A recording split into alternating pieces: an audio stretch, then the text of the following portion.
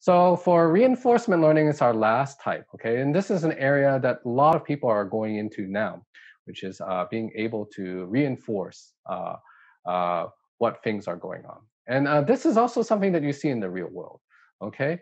So basically in reinforcement learning, it means you don't have labels, okay? Just like in unsupervised learning, but you do get some type of feedback, okay?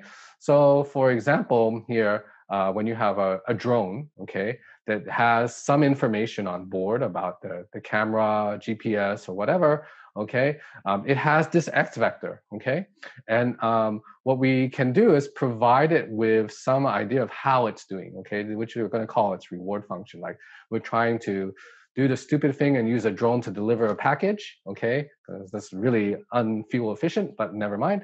Okay, then we can say, oh, are you getting closer to your destination or not? So if we say the closer you get, the more reward you get, then we have a way of telling the drone without telling its direction right or wrong, okay, just giving a score, whether or not they're progressing towards a goal. And there are lots of great instances of that, okay? Anytime you play a game and it has a score, basically that's reinforcement learning, right? Because it's not telling you won the game or not. In fact, there are lots of games you can't win, right? It's just running all the time. But that can be a way of doing that. Okay, well, I don't need this right now.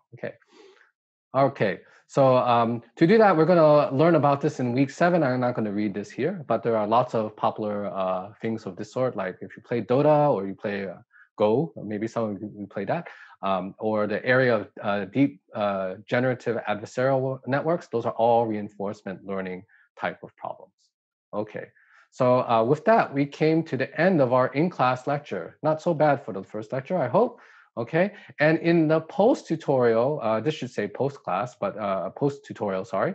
Okay, after you have your tutorial, but in this week, we don't have tutorial. Obviously, it's week 1.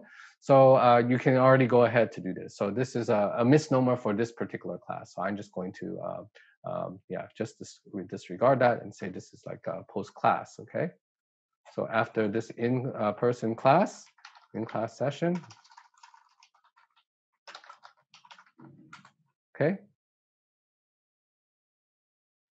Okay. Then you'll have to watch the rest of the videos if you haven't already, okay? And watch this video. You can get to it again on the video page here. Okay, we again encourage you to watch it from within the system here. So you just double click this and then it's full screen and then you're off to the races, okay?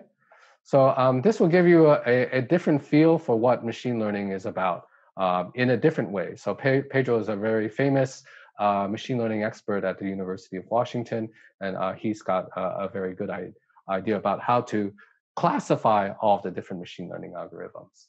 Okay, so we're coming to the end here. So you have to do all of these other questions when you finish this, okay? These are your post questions, so you'll have another assessment that you'll have to do here, okay? But if we're done, what we have to do is do this declaration of independent work, okay? So this is what I alluded to on the slides, okay? So when I talked about the slides, okay, I said you do need to make sure you're following the freedom of information rule and the Pokemon Go rule, okay? And there is another rule that's not in here that's important, which is the no sponge rule, which basically means that you shouldn't let your teammates in your projects do all of the work or to do all of the work for them, okay? Everyone has to play an equal part, okay? So that's the no sponge rule that will help you with one of the post assessments, okay? All right, let's go back. So I'm gonna sign my ID, A23456 okay? All right, continue. And I'm gonna have to certify that I follow the class policy. Please do your work to certify this. Think about whether you follow the class policy, okay? So if you refer to other web sources or other things, you still have followed class policy if you use the Pokemon Go rule and you wait for 30 minutes and you don't take notes, okay? That's important because we need to make sure that is in your head, okay? If you didn't follow past policy, just click that, enter your comments for some reason. Okay, you have to tell us why, and the TAs will forward that to my attention. Okay, this is really important because in the e-learning scenario, we want you to pay attention to the integrity and honesty that you're taking this course with. Like I said in the lectures, we have a huge cohort for this course, all right? And it's really, really important that you take the time to actually learn the material. Plenty of other students who want to learn this material, but because the quota is too high, too low to accept everyone with demand, they are cast out, okay? So please do the right thing, use the time appropriately, save enough time to do all of the work that you need to do for this class, okay? Okay, I'm gonna submit this. Okay, that will come back to me later, all right? And then you have to explain it in your comments. Okay, so if you had anything here, you can write it here, okay, instead of it in the comment section. The comment section actually is just to raise to your TA. Right now, we don't have TAs for the course. They'll start in week 3. So all of the comments that you raise in these boxes come to me, okay? I'll see them and I'll try to reply them as I can, okay? There's a lot of you again, so it's a little bit hard, okay? For some particular reason, okay? Okay, and let's see, there is at least one other one. Okay, so this is really important for us, and this is because we want to improve the course, okay? So if you find that there are other websites that did a better job of teaching you the content than we did, then let us know, okay? Your course sucks. I don't know, Andrew Ng's is much better, okay? Then you can also put that in there, okay?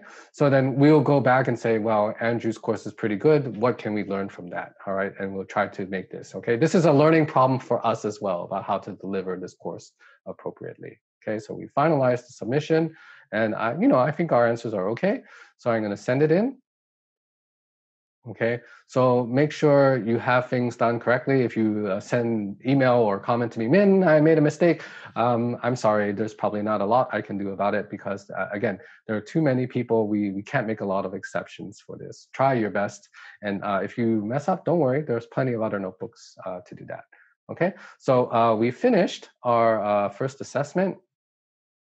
Okay, you see it's finished. I can view my submission and I can go on to do the next post, okay, the post assessment. And that means you have to watch this talk and answer some questions. Okay,